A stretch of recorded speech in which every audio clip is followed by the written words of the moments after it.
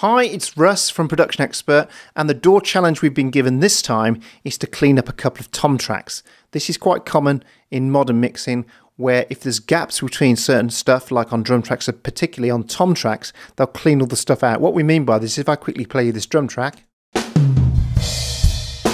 then I'll just zoom in first on one of these tom tracks, and then I'll solo it. There's all that stuff going on. And we're just, as you see, there's not that many toms on the track, so it's good if we can make that a much cleaner track. It just helps with mixing to get all that stuff out. So it's pretty straightforward, and we're going to use strip silence. Now, strip silence has a number of features. You can either work with it with several presets, or you can use manual. I'm going to go manual because I know I'm going to get a much tighter result. So what I'm going to do first is double click on this and go into the audio editor. The reason I do that is because I'm in manual as well.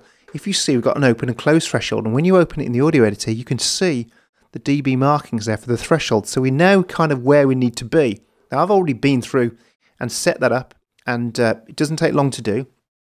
Then you have the minimum length of then the edit. We could stretch that out a bit if we want. We have pre-roll and post-roll on the edit as well. Then we have fade in and out times. And the great thing about this is it's all non-destructive. So let's just try it first. Hit apply. That's done a pretty good job straight away. And the great thing is it's non-destructive, so if I want to just push the pre-roll out a bit, so don't chop it. That's a bit too much, so I'm going to come back down again to about there.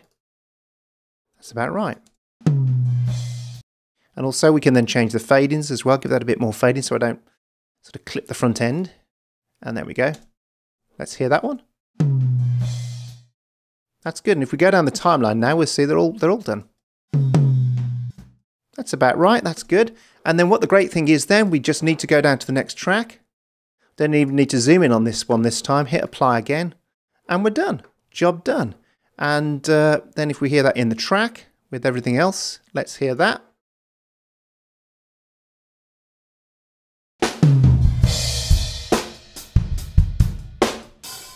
That's much cleaner.